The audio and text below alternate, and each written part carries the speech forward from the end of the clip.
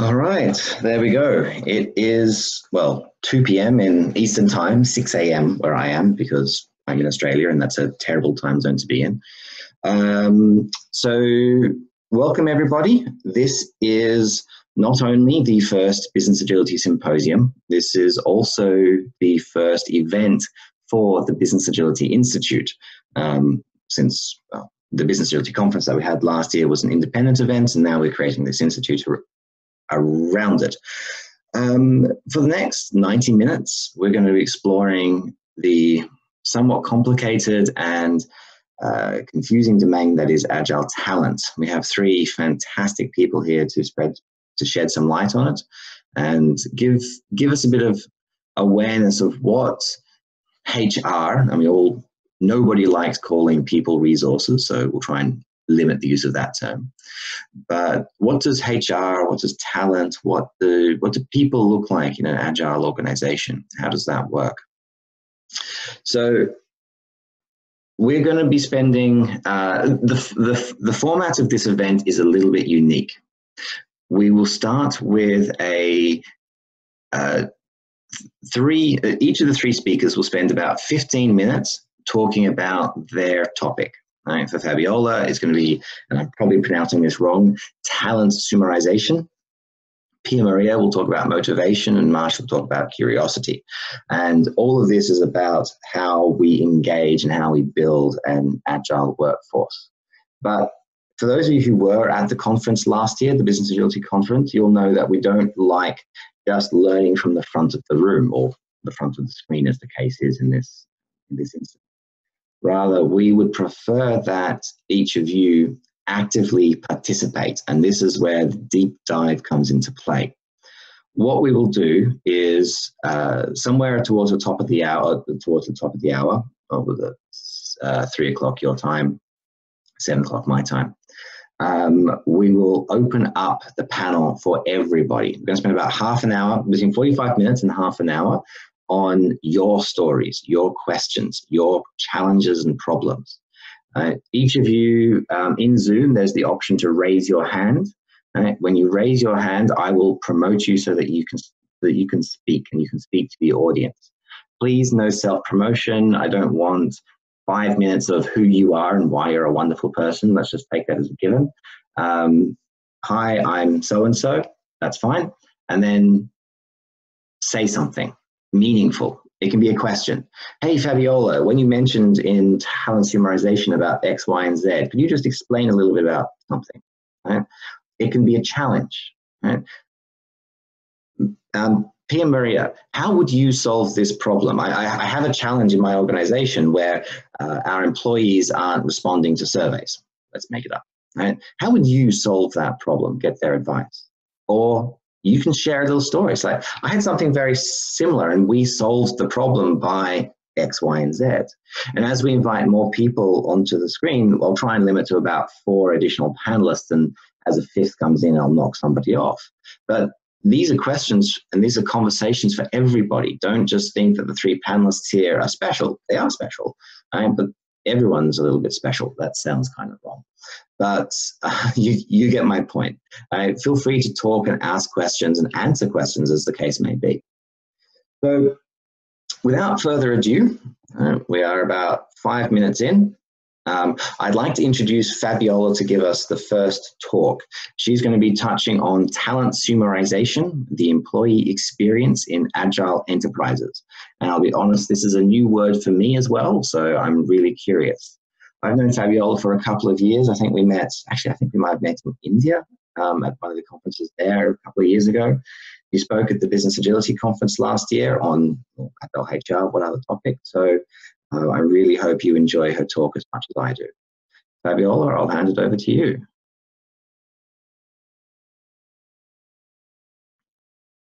Fabiola, we can't hear you.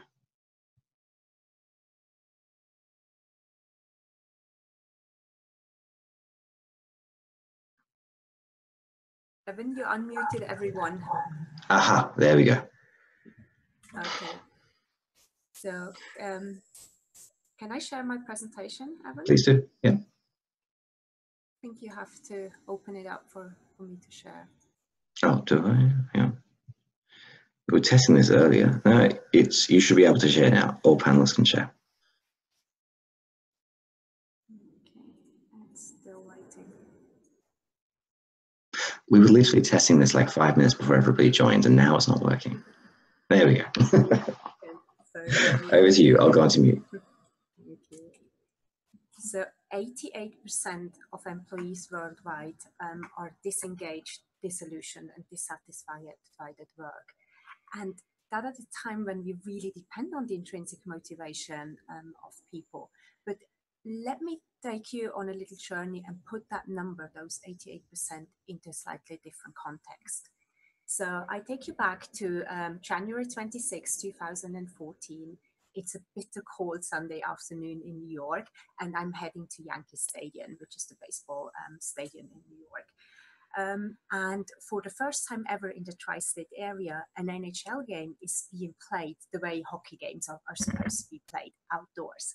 And I'm a big Rangers fan, so my team, the New York Rangers, are hosting the New Jersey Devils on this cold Sunday afternoon. And as you can imagine, it was an amazing event. People were cheering, they were having a great time. And I was just sitting there taking it all in, and I was looking around, and there were 50,000 fans in there. And it hit me. Come tomorrow morning, 44% of them will go back to work and be miserable. And how can it be that the same people who show this passion and who are there loving every minute of it go to work and leave their hearts at home? How can we allow that to happen in our organization? So it's time to bring joy back into the workspace, and it's definitely time for HR to get back into the human business. So Evan mentioned before, we don't want to use the term resources anymore. We have to focus on the human aspects of HR, and especially since that coincides with this paradigm shift that everything about work is changing, and it's changing at an accelerated pace. So how we work, where we work, our understanding of work is changing. And that coincides with a different trend that we see in the marketing field. It's that we as consumers are changing our behavior. So we are used to having an individualized experience. Some call it the Uberization, other people call it the Netflix effect, because we're just so used to having that customized experience. And we're taking that expectation to our workspace. So we change our expectation as employees, and we start thinking about work, about our jobs, like consumers. And that's where the term consumerization of HR, or talent consumerization, comes from. And it basically describes the idea of creating a social, mobile, and consumer-side employee experience. And it has been coined as the most defining and disruptive trend in our industry. And of course, our current approach to HR, our industrial area thinking, is definitely not going to get us there. So the question is, what's the playbook here? So how are we going to change that employee experience in our organizations? So first part is we have to think holistically about it. So the way we want to interact with our employees and what kind of consistent and immersive experience we want to give them has to be aligned. After all, it's sort of the ultimate expression of what your business values are, what your identity is, and what you stand for. And then, of course, we have to apply design thinking. So design thinking is really helping you to put you in the shoes of your people, the people you're designing for, to have a better understanding of the situation.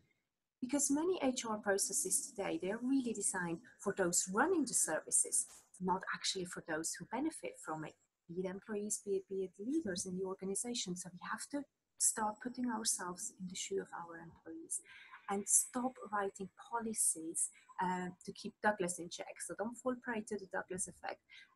So Douglas is someone who embodies all those less desirable traits that we sometimes see in people. So stop designing for Douglas. Design for your best people, for the amazing folks that you have in your organization, and really create that inspiring and empowering workspace.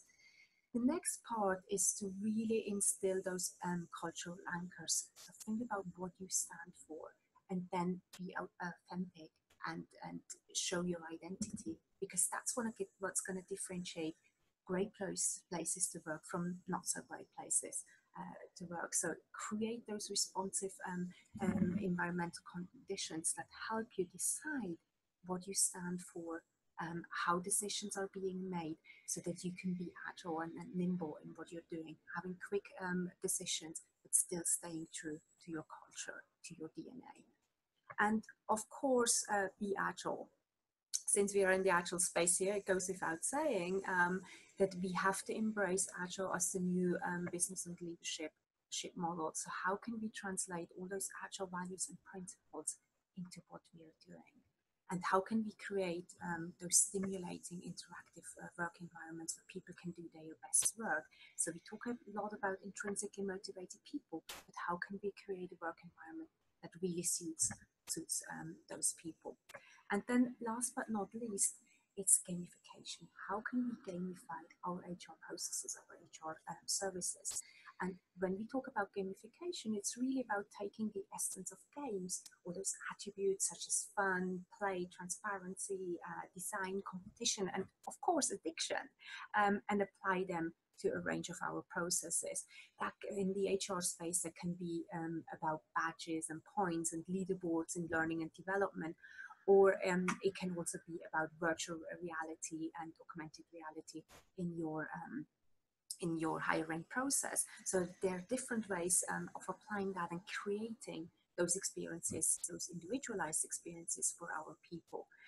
And when we talk to leaders about the fact that we have to create those experiences, 80% of organizations, they say they're aware of the fact that they have to do that, but only 20% of organizations say that they are doing a good job with it.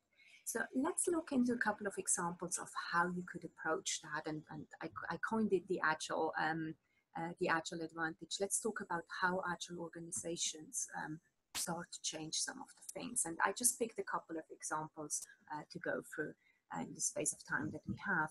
So the first thing that we realize is what we mentioned before: change your name, and not just the name behind it, but the way you treat people, the way you define, the way you coin your HR mandate. So we want to go from human resources to people operations. So we really focus on the human aspect of it. But of course, that's not just a name change. It has to be a game change as well. So we in HR have to change the way we work, to change the way we deliver value to the organization. And for the Agile folks in the call, this is really about bringing your Agile practices like Scrum and Kanban to your HR base. How is HR organized? How do we deliver value?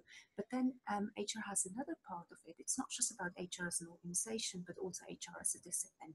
So how do we create meaningful services for our people? So how do we bring agile values? How do we take the agile mindset and translate it into everything we are doing for the organizations? So that's basically your HR for the agile organization part that will make you different.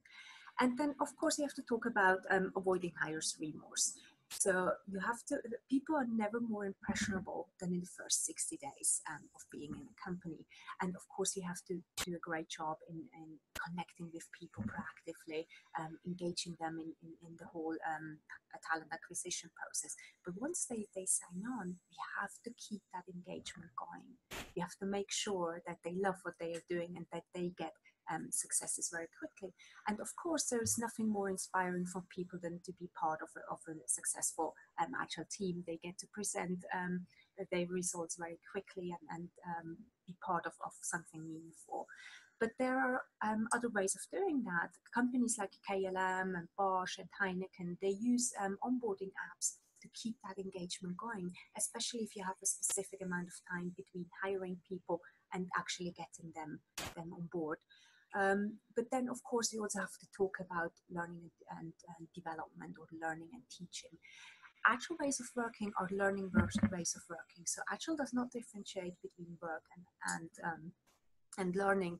So learning is really embedded into the way you're doing things. And it's also the teaching part of it that has to be there. And we have to embrace those new ways of continuous learning. So it's not just we send people on a couple of courses and it's done. No, it has to be continuous evolvement. And of course, you can think about things like FedEx days or Ship It days, where people do hackathon styles and really learn and share. And you could also think about things like not having training budget, but instead tell people, okay, you make your own choice. We empower you to choose your training and learning events and move forward. And of course, we also have to recognize the power shift that comes from moving away from command and control micromanagement to autonomy and empowerment. And with that shift, it's not just about making decisions when it comes to their work, but people are also in the driver's seat when it comes to their own development. So how can they bring themselves in when we talk about HR processes and tools? And last but not least, we have to walk the talk. How many organizations do you know, and you might even work for one of those organizations, who keep telling everyone how important people are and that people are their main asset, but then when you see how people are treated in the organization, you see there is a disconnect. So we have to make sure that we walk the talk. To give you an example, Patagonia, the US clothing company, they say we hire activists. So they give employees Social Justice Day to be activists. So they say we walk the talk, and that's very important. That's what's going to shape your DNA. It's not just what you say, but it's really what you do. And of course, there's so many great examples of agile organizations who disrupt the HR industry and have a different mindset of how do we treat people, how do we work with it. And we captured many of those examples in an article, and you can look that up. But when you read all these examples, these and other examples, keep this in mind.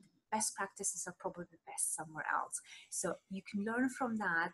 You can start being inspired, but at the end of the day, you have to find your own way. What might work for one organization may or may not work for your organization. But it's important to get that transformation on the way and start changing that mindset shift.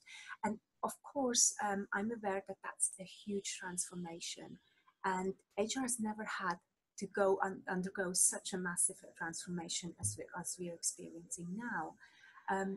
But there's a lot of value in it, and we have to start that movement going. But of course, we also want to ask, what's in it for me?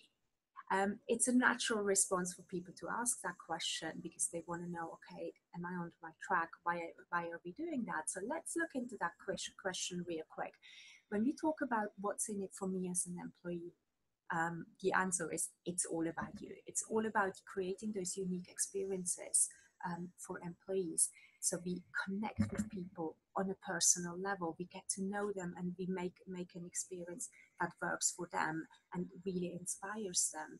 But it's not just about employees, it's also a difference for leaders. They have to shift away from micromanagement and control and instead focus on inspiring and developing people. And that's going to free up time as well for them to really connect with people and help them grow as individuals. But I think the most important change is going to be for HR. HR has been focused on turning away from being a cost center and fighting to prove their value to being a business driver. And with the Agile movement, we can get there. We will be the business driver. We will be the essence of an Agile organization. And that's, of course, last but not least, when we talk about having high engagements for our employees, it's all about making the company grow and thrive, because an engaged workforce is a successful workforce. And the driver behind all these experiences and creating that different way of connecting with people, it's HR, and that makes HR the secret to business agility. We can make this happen. It's up to us to change the way we connect with people and bring the human aspect back to people operations. So ask yourself, what is your contribution? How are you going to make a difference? How are you going to help to win the workplace so that we can be successful in the marketplace. Think about how you can connect with people and inspire them and engage them. So think about your contribution, and of course, let's go Rangers. Thank you so much. All right.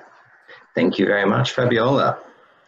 I have to admit, if someone could make timesheets fun, I think I'd go back to working for somebody else again at some point. I'd like to move on very quickly to Pia-Maria. So I've been working with Pia-Maria for the last year on the IC Agile Talent certification track. She's also coming to New York. She'll be running a workshop with the Business Agility Conference, before the Business Agility Conference. So today she's going to be telling a story about motivation and why intrinsic motivation is not the most important, the only form of motivation that matters. Pia-Maria, can I hand over to you? Yes, thank you, Evan.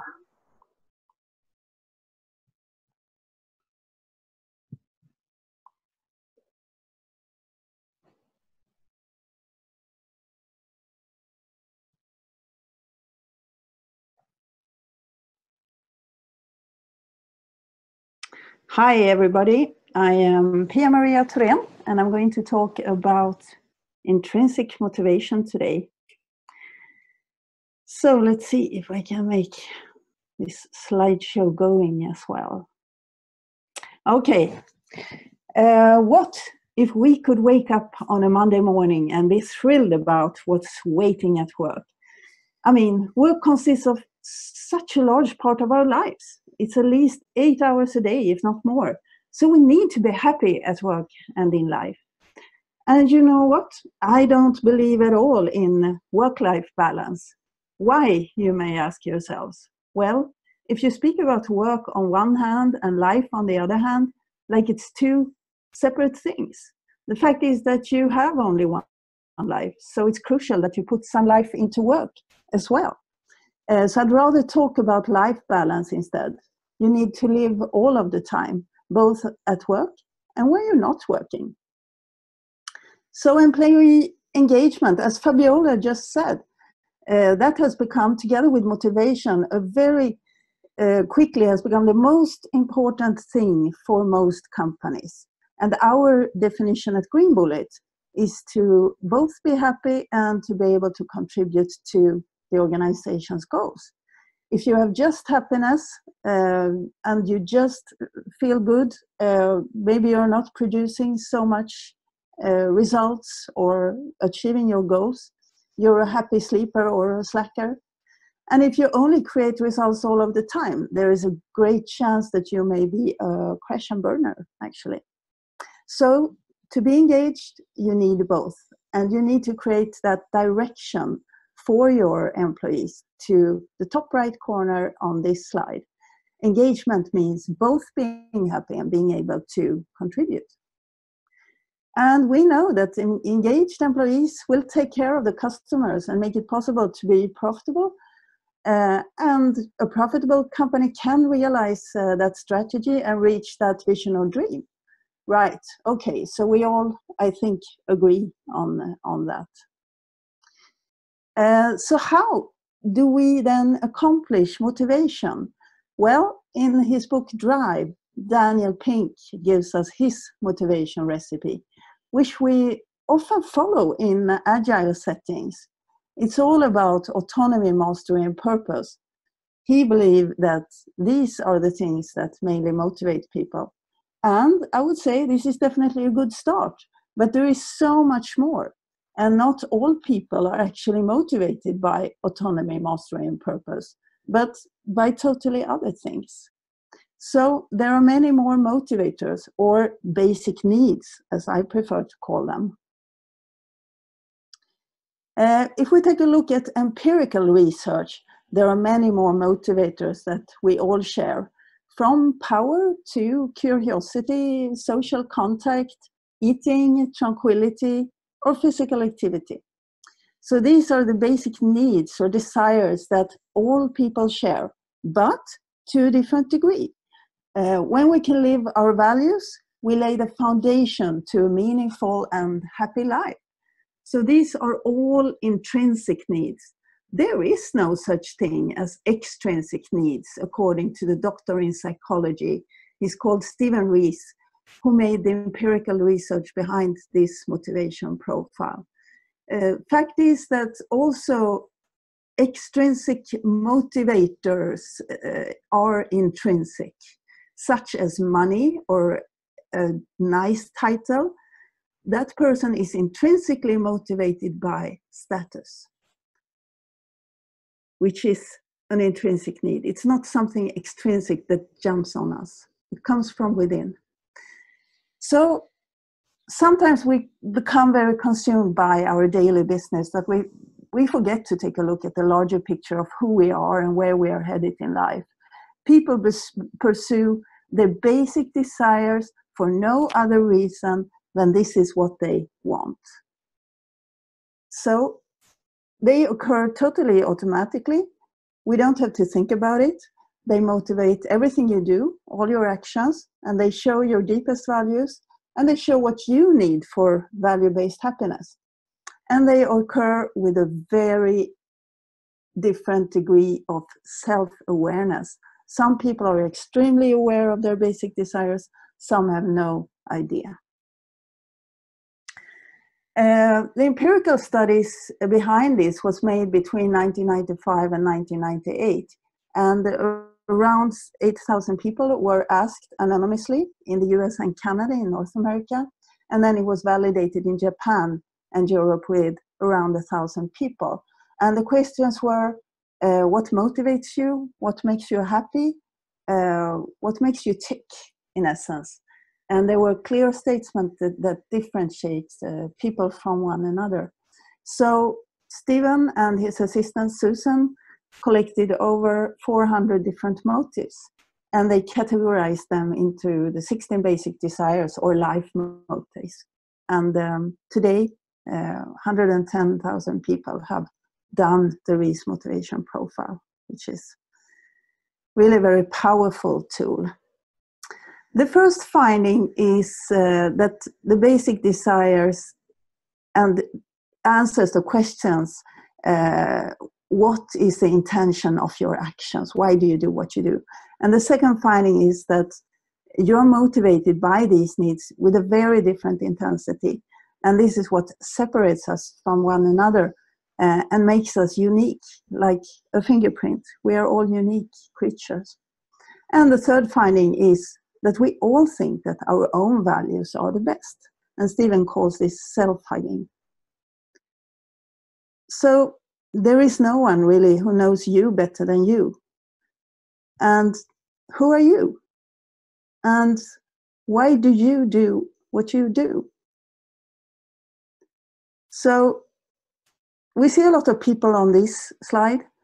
What do they all have in common? Well, we can see they are in the same place at the same time.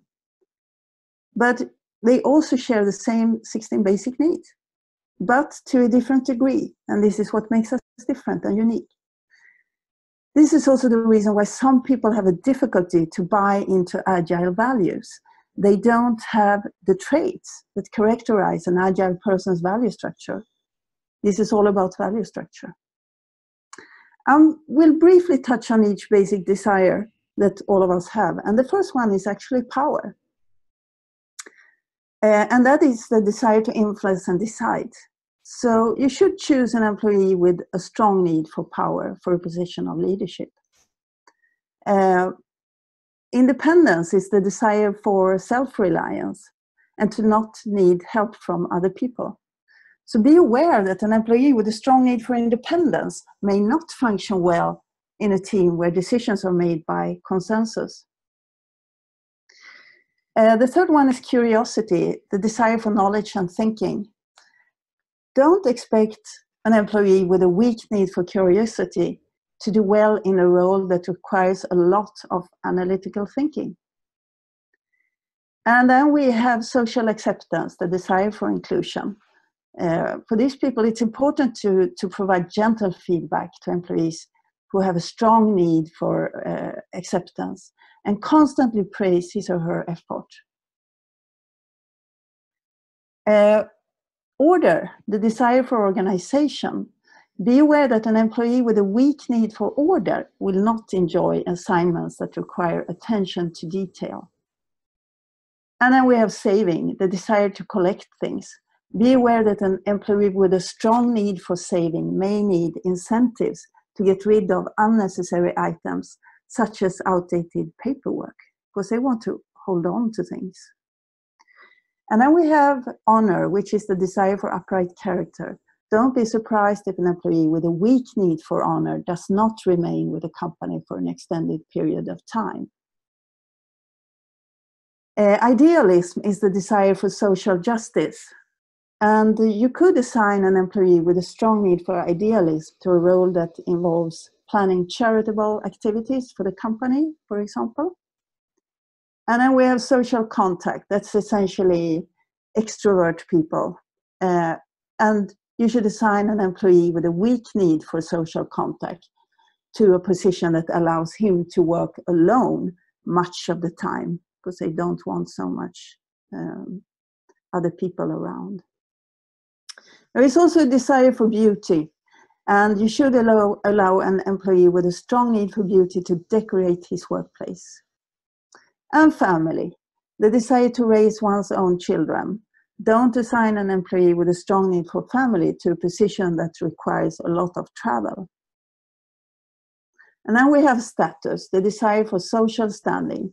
You should reward an employee with a strong need for status with perks such as a fancy title or a desirable parking spot identified with his or her name. And vengeance or winning. This is actually the same need. They were correlated to a very large degree, so they are the same need. It's the desire to win and get even. So you should provide an employee with a strong need for vengeance with socially appropriate opportunities to compete and win.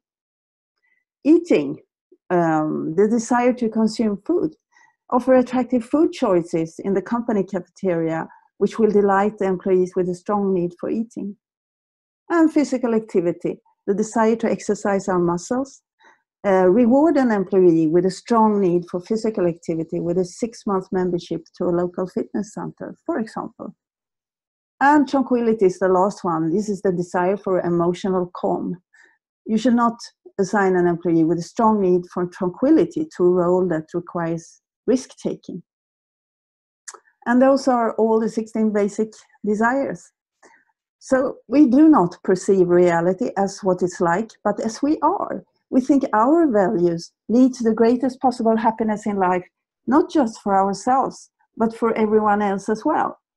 And when we realize our needs, we think we've learned something about human nature, but we have really just learned something about ourselves. So we see our own intentions. They are invisible to other people. We see others' actions, which are visible to us. Their intentions can only be seen by themselves, unless, of course, they share their risk profile. So the same basic desire at varying degrees of strength produces different, even opposite personality traits. So the core of humans consists of 16 basic desires. This is the person without any environment, only the person, the core of the person. And this is the intrinsic motivation, why the person do different things in different contexts. And then you put a certain person in a situation or a specific environment, you see beliefs, rituals, skills, and behaviors coming out. Put the person in a different context and another behavior will be seen. Help each person to find the right task. This is lived respect for the individuality. And true success is really to be happy in life and live your needs to the fullest. So we really don't see the world as it really is, but from our own perspective, our own glasses. We see the world as we are. And by knowing more about each other's basic needs, we can create high-performing teams that understand how to use every team member in the best possible way. And the necessary psychological safety is something that you get for free when you get to know your team. But the psychological safety presentation is another one.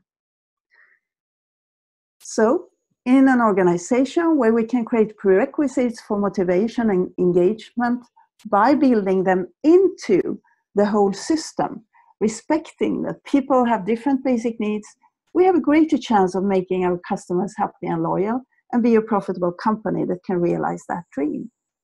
In the end, the only thing for creating great things together is motivation. And finding basic desires in people and being able to create prerequisites for living them inside the organization. The truth is that very little would be produced if we did not have any motivation.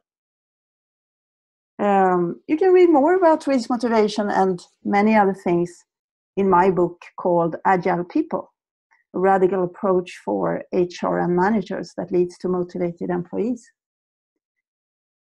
And with that, I would like to thank you.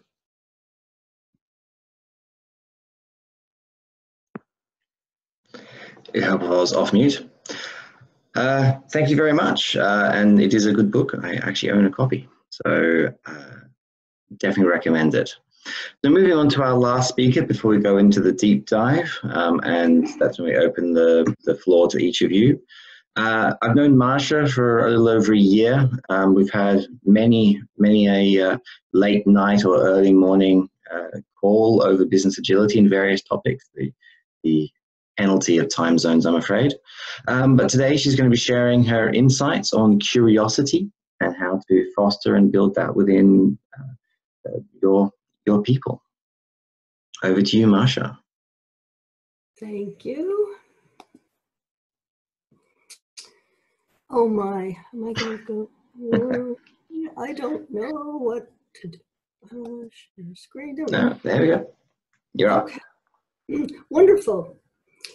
So I was asked to tell a story today, and my story really is, how did I become a business anthropologist? Why did I become a business anthropologist when there weren't any early in my career? And really, it was motivated by some of the same things that motivate Fabiola and Pia-Maria, which was, but it comes out through the lens of business anthropology, which is how on earth did basically what were a bunch of small bands of primates create this monster business that leaves people out, that leaves people behind. Now, I was in graduate school in the 60s and 70s. Most of you probably weren't born yet. And I was pondering this matter and supporting myself by working in business. And I came to, here we are. I came to the conclusion that this was the most important thing I could do, was to investigate what does it take to include people in business, and rather than leave them out. And during my career, it's gotten worse. I mean, people were turned into trash in the 80s and 90s with what was at the time called downsizing or right-sizing, and I became more and more concerned about it. So I've studied with a number of neuroscientists, and here's what I have learned, that at puberty, our brains are essentially programmed to turn away from what's new and turn toward what the neural pathways that were built up until that time. If you can imagine yourself in a small group where you knew everyone your entire life, you very likely slept in a puppy pile with them, breathing together for a fair bit of the portion of each 24-hour day, and you really knew what to count on them for and what they needed help with. You knew it deep in your physiology. During the time that the brain was evolving, this was the circumstance in which our forebears lived. There was virtually no social uncertainty. There was some uncertainty about such things as whether lions might eat our children. And that, of course, gave rise to the inquiry that we now know as business agility. Question, how are we going to keep the lions away from our kids? Very likely gave rise to language and gave rise to noticing things like who has the strongest arm to throw stones, who can shout the loudest, who can jump up and down the highest, and who could get the kids up the tree faster. And there you have it. That's the beginning of what we call business. Now we're asking ourselves questions like, well, what about the people who don't want Alexa in their homes? In my inquiry during this time, both on my own and with social neuroscientists, I am convinced that belonging is the brain's single most powerful driver. There are a number of bits of evidence for that. I agree with my colleagues here that there is some variation about the extent to which people hunger for that. But let me say that social animals die of grief much more often than they die of hunger. There's lots of good stuff about that. There's a famous story about the orang and the dog, which you've probably heard.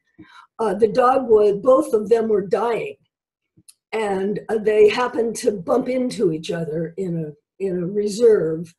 And here you are. This is what happens. Somehow, don't know exactly how. But here's what we do know, that the brain's primary function is regulation. Our brains are regulating our metabolism right now.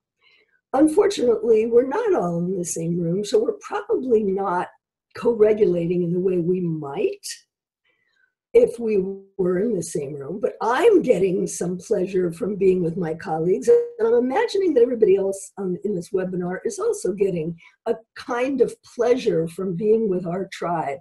Imagine that it amplified, which is what happened during the time that the brain was evolving.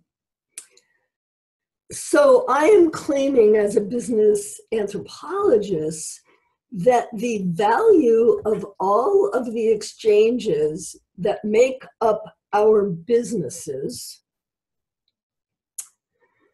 is experienced with brain chemicals. We are all drug addicts. We love contributing.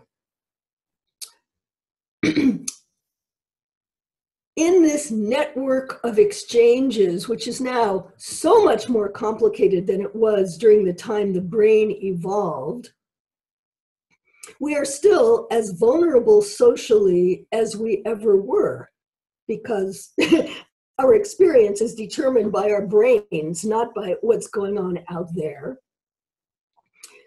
And the human brain did evolve to keep us focused on cooperation and coordination. You probably have lots of experience of that.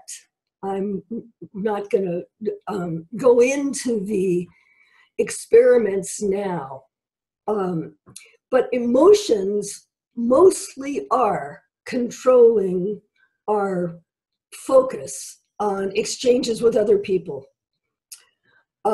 If people want more information about that, I can provide it. I'll give you a little snapshot of a very powerful experiment in social neuroscience. Undergraduates were put in an MRI, an fMRI it's called, and they were told that they were going to be throwing a ball with 2 other individuals, and there's a screen with, and the students could see the 2 cartoons throwing a ball to each other, and sometimes they threw it to the student, and the student had the ability to decide which one to throw it back to. And that went on for maybe a minute and a half, and then the 2 cartoon characters stopped throwing the ball to the student and just kept throwing it to each other. The results were extraordinary. People came out of the MRI saying they didn't like me. I felt rejected. This powerful, powerful drugs. So that inclusion is, that need for inclusion, I think, has probably driven many social attempts at certainty. These are just a few on my screen that amazed me as I was growing up. Your 3rd born son, you'll be a priest. To my baby boomer brain, I was like, huh? How is it possible that we invented a society that ran that way? And I'm afraid that the answer is we get addicted to social certainty. However, we're living in a world where we don't get much of that. The world we live in, as you very well know, is a world where the people who are trading with us in our business ecosystem are living in a shifting environment. Their concerns change, their desires change, what they value changes. And we can either go to where many social animals go, which is us and them. Well, those idiots aren't buying our products. What's wrong with them? That's a little less popular than it was when I was in graduate school. However, the ingenuity that I saw being undermined is not an easy thing to sustain. And the reason for that is social uncertainty. So let me explain what I mean by that.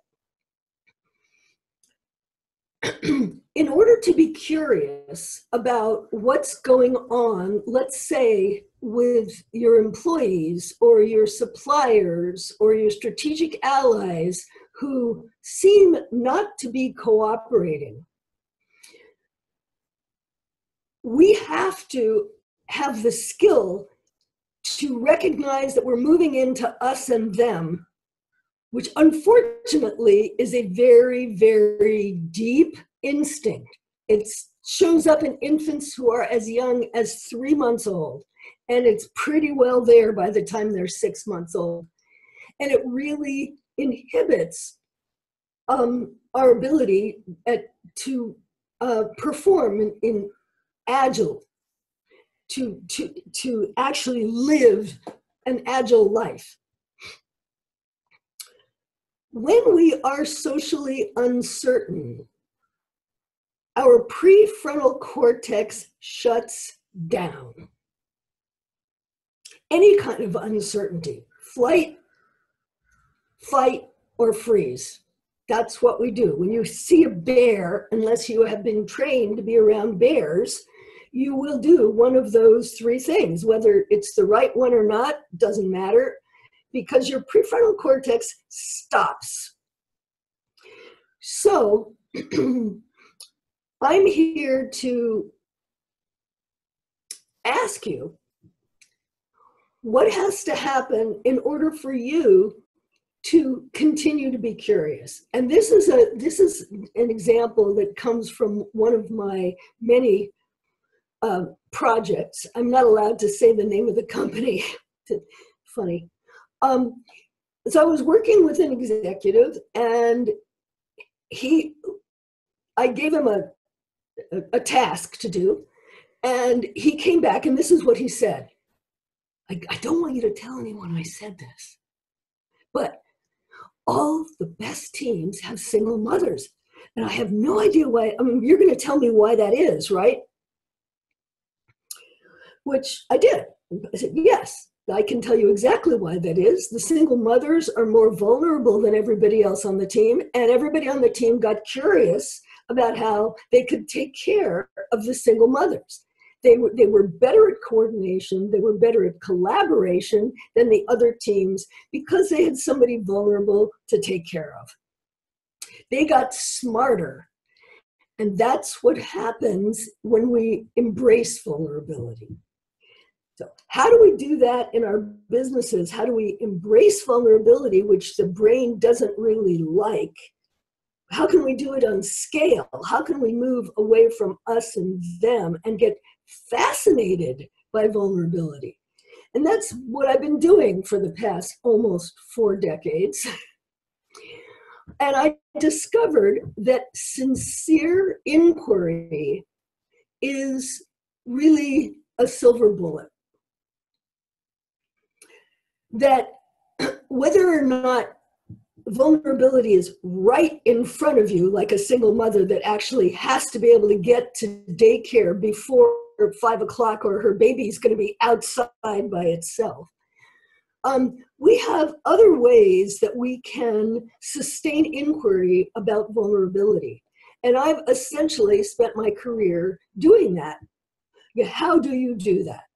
So, for example, if you have a really clear core promise, if your business has a really clear core promise, there's always the possibility of how we're going to fulfill that today, given the shifting concerns of the people in our ecosystem.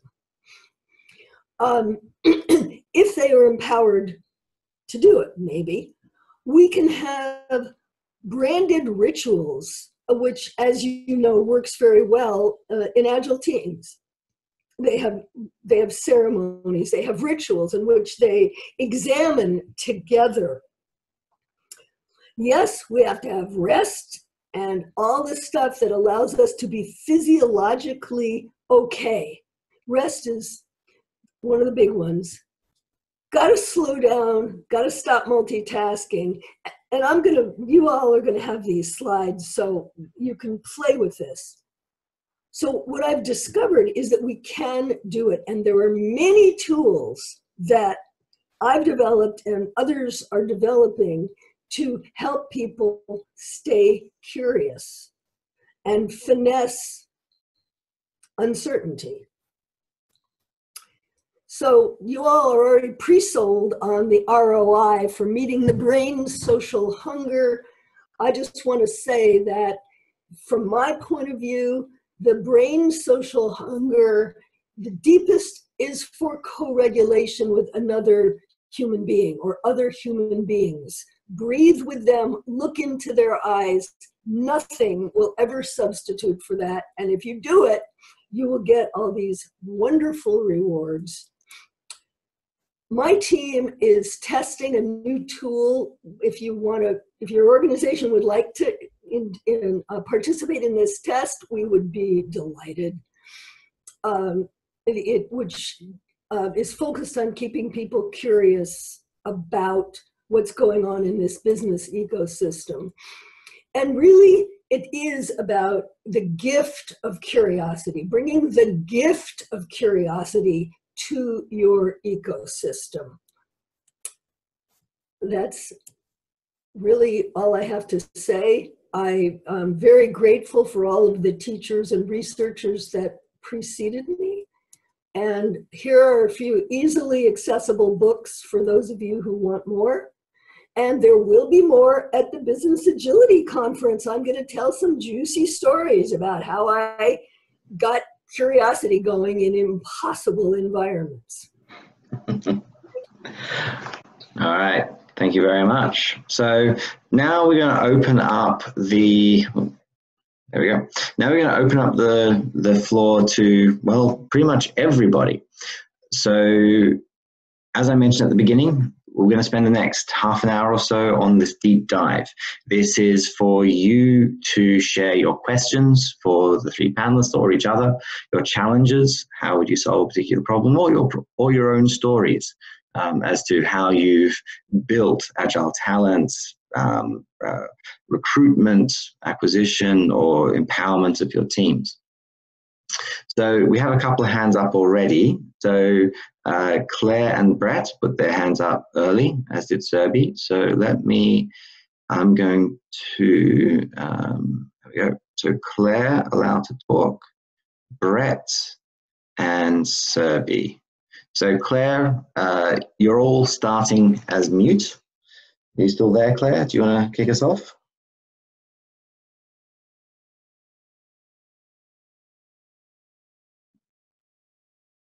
You're on mute. You have to click the unmute button.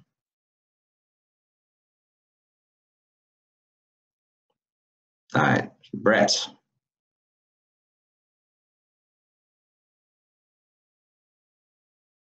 They stopped paying attention. Serbi. Yeah. So I was listening to Fabiola.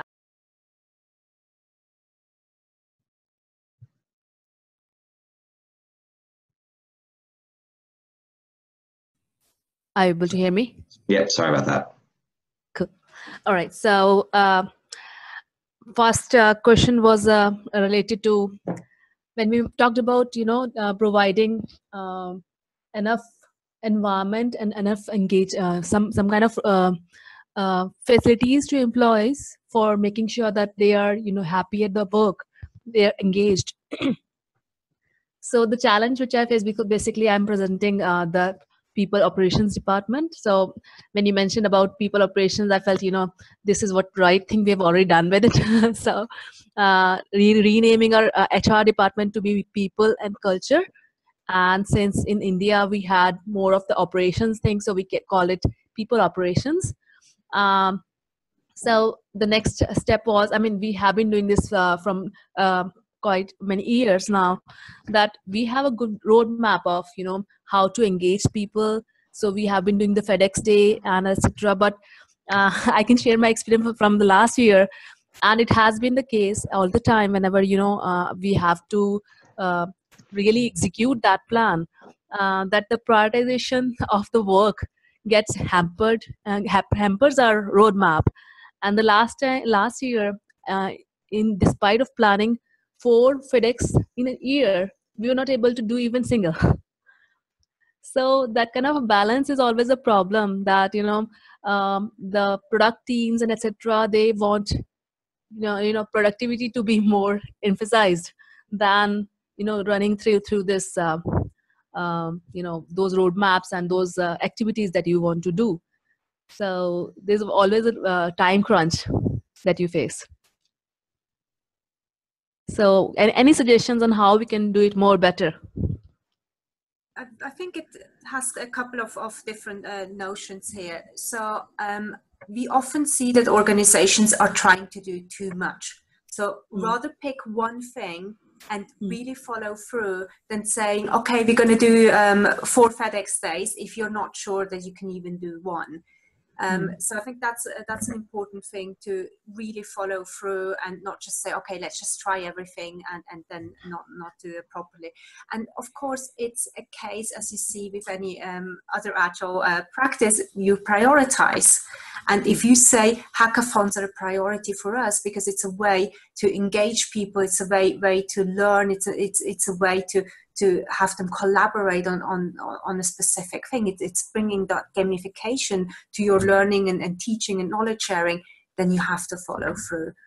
So I think that's sort of one of the lessons that we see: prioritize and then follow through, and do not promise people that you're going to do 4 FedEx days if you don't know that. No. Actually, it's nothing which is disclosed. However, the purpose, it basically whatever we plan, it has some kind of purpose behind it. So why we introduced the FedEx Day was because we are the product-based company, and we have like very old technology since the product is very old. So it's not you're not always up to the mark for the expectations of working with the new technologies. So we thought that we would be giving a chance for them for the team members to work on whatever they feel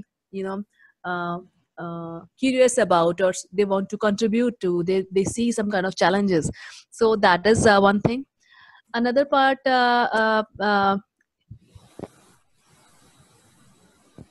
are not able to hear you, Ivan. Yeah, sorry. Kevin just raised a question, so I'll just move over to him, and we'll bring up a second question for you Sure. a little later. Kevin? Sure. Hi, can you hear me okay? Yes, we can. Yeah. Great. Just interested in, Fabiola, that question about the power shift. So client where the employees and teams have adopted agile practices and processes very enthusiastically, but the leadership and management style is still command and control. So they're in a situation where they're finding it hard to let go, finding it hard to empower, because they have reached their success through older ways, and they're under pressure from their shareholders and stakeholders to deliver results. So the safest way, the safest path to delivering those results is in tried and tested ways. So they're keen in word, but not in deed in terms of empowering and letting go. So I just wonder, in terms of agile change processes, how do we help leaders and managers let go and empower and feel safe to take on this such important role for them as leaders? Yes, you raise an important point. We sometimes call it the MBA DNA. So we are just used from going through business school that's the control and command management. Micromanagement is the way you lead organizations, of course, and that has greatly changed. And there is always this question for managers: what's in it for me? So why should I change? There is a lot of risk attached to that, because I cannot longer fall back to this situation and say, okay, we've always done it that way, so it's going to be successful this way. And agile coaches have a huge challenge here, because it's up to them to guide managers into making that transition.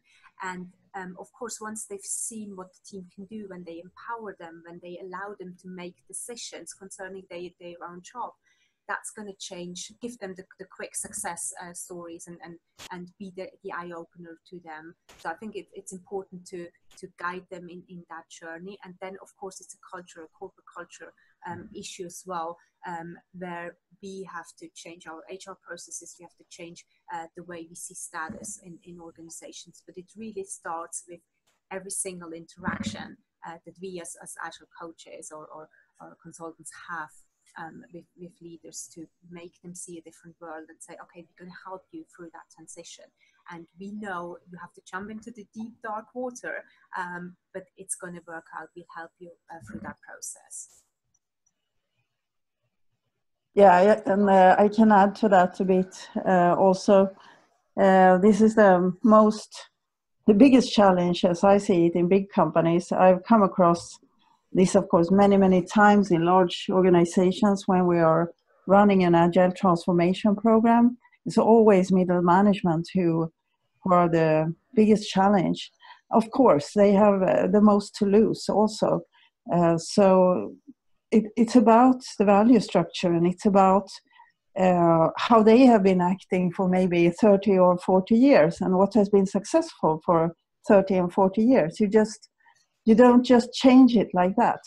So, and they are motivated probably by power, by status, or by independence, which are value structures that don't go so well together with the agile values. So if the company has decided to adopt an agile value structure, then you need to require from management as well to behave according to that agile value structure, regardless if they have other values inside themselves, or unfortunately they probably have to leave the organization.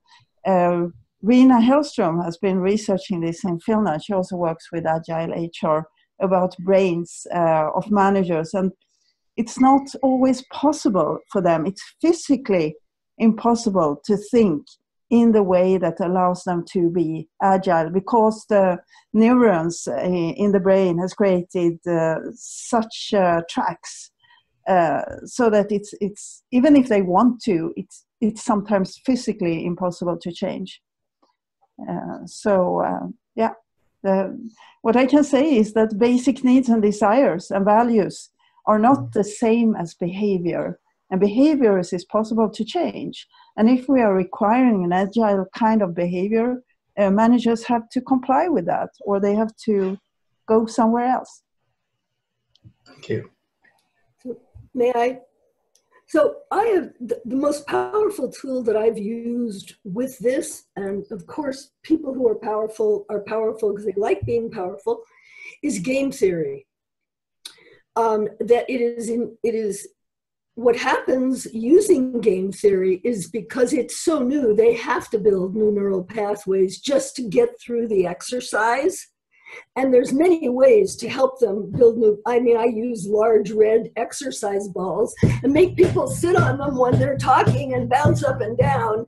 And that builds new neural pathways. And then they can, so new neural pathways are not that difficult to build. But game theory, I have found, allows people to design a future that allows them to win. And it's just extraordinary in its efficacy. So there's many tools. That's just one I like. Thank you. All right. Is anyone else going to raise their hand? I still have my question ready. Yeah, come back to you. Yeah. Yeah. So another part was about empowering employees for, giving them a chance to select the training and etc. So for their own self-development. So I would like to share my experience again for this part. We have been doing the Great Place to Work surveys just to understand how employees perceive whatever facilities that we are providing. And the last year also, we got a little lower score on the training and development part. And we tried the same model as you mentioned, empowering them to choose the trainings. How about the expectations? Because we made a proposal for that. And after that, there was nothing which you could hear from them. In addition to that, I myself had created a lot of opportunities for them to be a part of meetups, the local meetups where people share experiences with each other. So there's no one attending those as well from the team. So, I mean, what is the next step to it? Because you are giving all what you can do. So that's my challenge here. I can tell you what Zipgate does, the voice over IP company in Europe. So they have no approval process or official approval process. If you want to do a training or go to an event, you ask your team, does the timing fit, does the content fit, and then the team approves. But what they are doing is they have something like the shipping days, or they call it Friday sessions, where they share things that they've learned, and you have to share back with your community what you've learned during that training and during that course. And of course, when you're offering things, it doesn't matter what you do, you have to bring in the retrospective aspect to it. You have to reflect, is that a great practice? Did it work? Why did it work? Why didn't it work? Is there anything to do to course correct so that you can keep it moving? And of course, if no one attends, then you have to ask yourself, okay, why did no one attend? Was the timing not right? Was the content not right? And then include employees in that dialogue, but really make that reflection and not just say, okay, we tried it, it didn't work, or probably there is no interest. Maybe we didn't phrase it in the right way. So reflect on what you're doing. Okay, that makes sense. All right. Yeah, and could I also comment on that, please? Please. There is also, I mean, some people are not used to taking responsibility, right? It's like they have a kind of learned helplessness, like a small elephant. When it's really small, you can have a very small stick and a chain, and it will stay there because it cannot rip up the stick from the ground, right? And then the elephant grows. It gets bigger and bigger and bigger, and the big elephant could very easily drag up the stick from the ground, but it still doesn't try to do it because it doesn't know it can. So it's the learned helplessness that you don't think you really can take responsibility or want to take responsibility for yourself. because all your life you haven't been used to do that. You haven't been used to be asked when something was going on, or to make a decision, or to be involved, or you've always been told what to do by somebody else, by some authority, first at home, then in school, and then at work, by micromanaging managers. And this is a problem for people to suddenly, they are asking me, suddenly they want to know my opinion. And how shall I handle that? I'd better not talk at all. I'd better just, be quiet and don't do anything. So yeah, it's a problem, definitely. I'm not sure if Marsha has some recipe for... Well, let me just pause there. And there's a few people putting their hands up now. So we'll move on, and we can come back if we need to. So Stephen, you had a question or comment or story? Hello, Stefan, my name. I'm working in IT management consulting, so working with primarily with CIOs. And whenever I talk with them about agility, first of all, they start with technology and iterative processes. And then I tell them that agility is much more than that, about career models, HR, about financing, beyond budgeting, all that kind of stuff. And we always end up with, how can I change something here? Because I depend on HR. I have to do what they tell me to do. And also I depend on finance. If they go with their budgeting stuff, I just need to do the budgeting. So how do I get from the CIO to the organizational level to really enable agility within the whole organization? Yeah, that's what we all are struggling with, isn't it? How do we take the agile values from IT to HR and finance and so on? And this is what I do on a daily basis, also struggle with right now I'm working with the IKEA. And I try to bring people who can speak about the values and the agility. I try to have sessions where I invite HR, we invite finance to roundtable discussions about this and what are other companies doing, showing examples, references, and so on. So this is really what you can't do more than you can do. And some people will never change, but some people will. And it's a constant work going on, trying to convince other people about the agile value structure, and other people may not have that value structure, and that makes it more difficult. So it's the same thing like with the management, I would say. Mm-hmm. And we see two tricks that usually do the trick. So on the one hand, you can invite HR and say, hey, we need your help. And then you pose a problem like, hey, we don't seem to be hiring the right people. What can you do? How can you help us? We need your help. So go to their status. Or the other way around is that you go and say, hey, what is keeping you up at night? And then you tell them how you would approach that with an agile mindset. So don't try to convince them that they have to go agile, but showcase what it is. So we sometimes call it the grassroots approach. So just tap into what their biggest challenge is and try to help them see a different view. Or if you offer internships, offer them to one of your HR colleagues. So go and say, hey, if you have a young career starter, send them over to us for a couple of months, and they are going to go back with a different mindset and a different understanding of Agile. Anything on that, Marsha? I would say that convincing people of our values is just the wrong question. That the question that I like is, how can we use what we know about Agile to give them more of what they want? And so I've seen people in marketing, I've seen people in finance, I've seen people in research, I've seen people in all over organizations do that. Because wherever they're standing, let's just say it's finance, they will have areas with which they are not satisfied. And you can show them how an agile approach will get them more satisfied. And so that's my simple answer.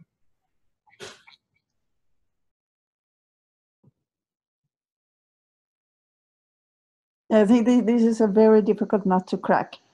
Yeah,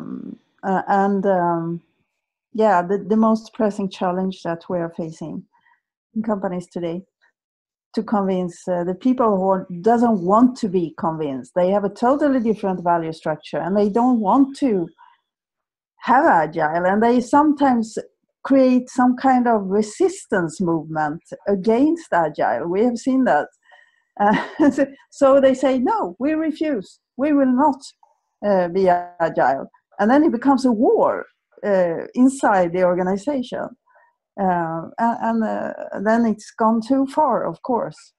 And you can ask yourself, what's the use of this? Why are we doing this? And how can we overcome it? Yeah. Anything else, Stefan? No, that's fine for now. Thank you very much. I would simply add that being outside the organization has served me well in situations like this, because I don't come trying to convince one department to do it another department's way. I simply come asking the department, what do you want that you don't have? Let's get it for you.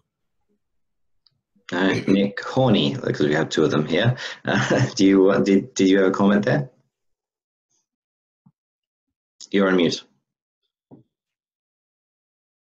Yeah. I've unmuted you. Yeah. Can you hear me? Yeah. Just a little perspective on this. We've been at this at Agility Consulting now for 16 years. And I understand what you're saying, and I think the approach, and Fabiola, I think you commented on this, so basically I'd like to follow up to some of your comments, that part of it is really speaking the business and really understanding what is disrupting the business that you are either in or you're consulting to. And if you can help identify their VUCA or their disruption, et cetera, then I think you can start having a better conversation in terms of how agility, and I think more broadly in terms of agility, not necessarily agile methodology, as does McKinsey and Deloitte and many of the others, that CEOs are paying attention to. So I think the better that we can speak from a business perspective and identify what's the disruption. It's not only digital disruption, but as we all know, there are all kinds of disruption that's going on right now. How can we best leverage that information? Then if you get that attention in terms of the business leaders, the CHROs can't help but to follow along with that, help rethink some of the processes that they have in place, some of the processes that are barriers to fully implementing agility as a culture, as a mindset, as business practices as well. So anyhow, it was kind of a follow-on to what Fabiola was saying. All right. The other Nick, Mr. Argle. Hi. Yeah, I'm Nick Argle. And it's been interesting hearing people talking about the challenges of getting the business to make investments in things. And one of the things that I've eventually realized is that the people who specialize in getting businesses to make an investment in something are the sales team. And if you get an opportunity to get yourself some sales training, I think it's really very worthwhile to anyone who's trying to get managers to give up something that they don't want. One of the biggest things that managers don't want to give up is money, and sales teams specialize in prying that out of people. The SPIN methodology sort of relates to what a lot of people are talking about in terms of it being a series of questions that you ask people. And if you work through that process, it is situation, problem, implication, need is what SPIN stands for. Then by asking questions on those topics, you can get people to persuade themselves to do the things that you want them to do, which is often more effective than telling them things.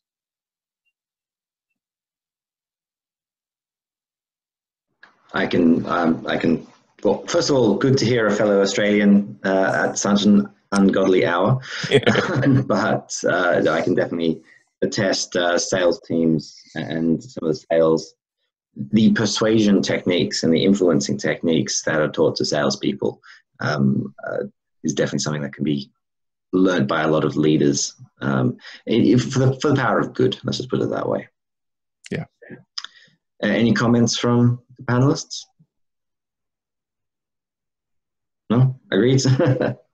All right, Serbi, you raise your hand again. Yeah. Yes. So, sorry. As Maria mentioned about, different motivation factors, and people are different and they are motivated differently.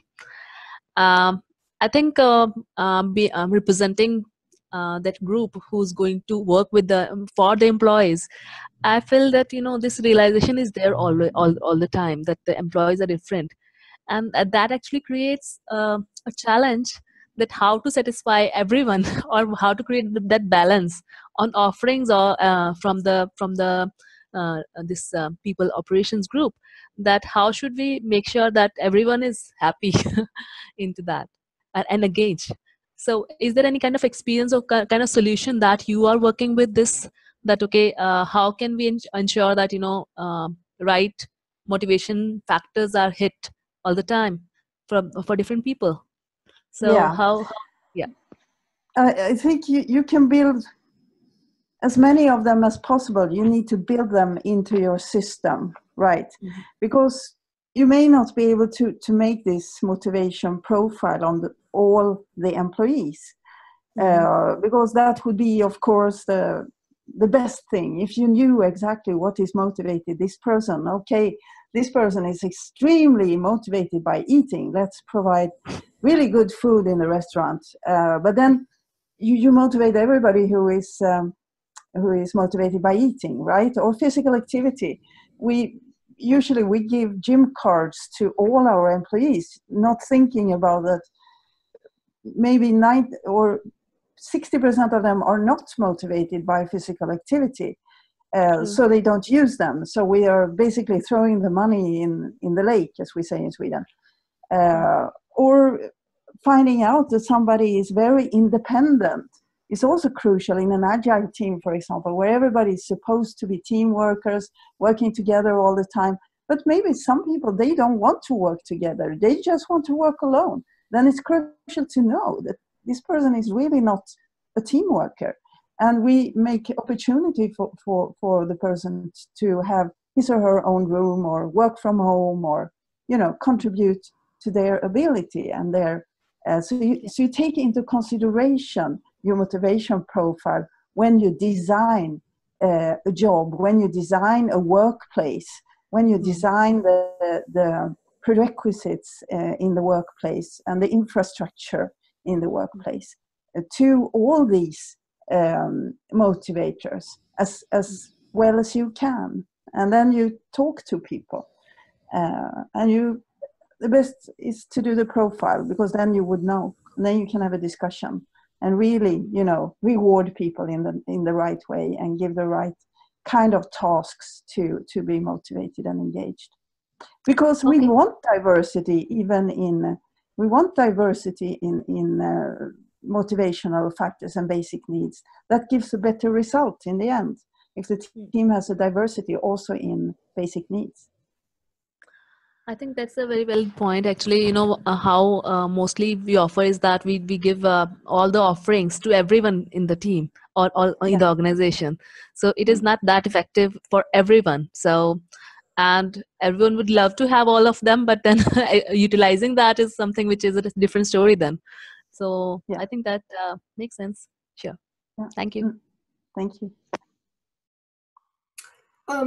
I would say that Ricardo Semler solved this problem quite some time ago, and he did it brilliantly. He let everyone decide how they would measure their own contribution to the business, and he let everyone, in the context of their team, decide how they wanted to be rewarded for that. And it worked amazingly well, and it still does. Yeah, sounds like a very good. Actually, I tried it once, that, just for the sake of, because I was trying to disclose some kind of new perk. So I just for the ensuring that I take care of some of the understanding, or some of the wishes that they have, to line up some more perks and etc. for them in the future. I just talk about what more do you want to be provided by the organization, so that you feel motivated and happy to be working here. So you find many such. I'm just going to pause you there because we're running out of time. We have a question Okay. from Sharon. What was Ricardo's last name? It's Semler. Semler. Ricardo Semler. Semler. Yeah. SEMLER. So there you go, Sharon. Yep. Thank you, Paul. Just answered it on the chat. All right, we're about out of time. Does anyone have any final comments? Nick, you put your hand up. I was going to say that I really feel for Serbi, and it seems likely that she's suffering from one of two problems. One is that her work is not being perceived as relevant. The other is that she hasn't built the level of trust that is needed from that section of the business to achieve things. And I'll leave it at that since we're out of time. All Evan, right. can I leave everyone with maybe one question to think about? And maybe it is an opportunity for a future webinar. But basically, it is about maybe a different spin or different way of looking at Agile Talent, because there have been books written by Younger and Smallwood called Agile Talent.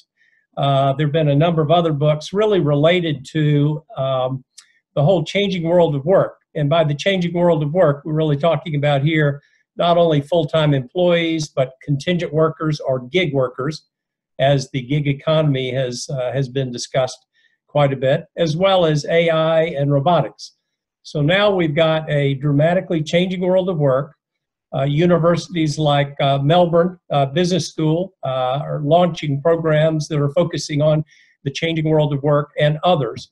And I think it may be apropos to at least have a discussion and a dialogue around a different lens at looking at Agile Talent. It really is about the world of work is changing so dramatically. There are estimates that by 2020, 40% of the workforce will be represented by contingent workers or gig workers. And with that said, I think that has a dramatic implications for the business world, but also business agility.